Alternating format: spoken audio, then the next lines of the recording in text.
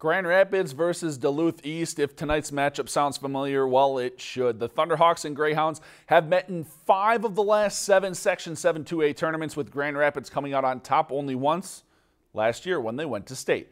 Tonight, the two teams took to the ice once again for a chance to head to state in a rematch of last year's section title game.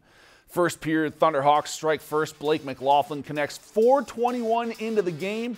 1-0 Grand Rapids, but almost 4 minutes later, Ryder Donovan ties it up with a power play goal for Duluth East, and we're tied at 1 after 1.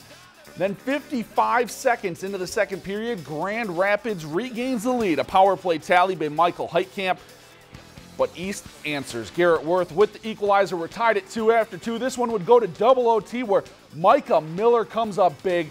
The wrist shot from the blue line, his 3rd point of the night.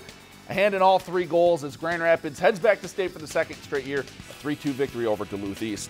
If you've enjoyed this segment of Lakeland News, please consider making a tax-deductible contribution to Lakeland Public Television.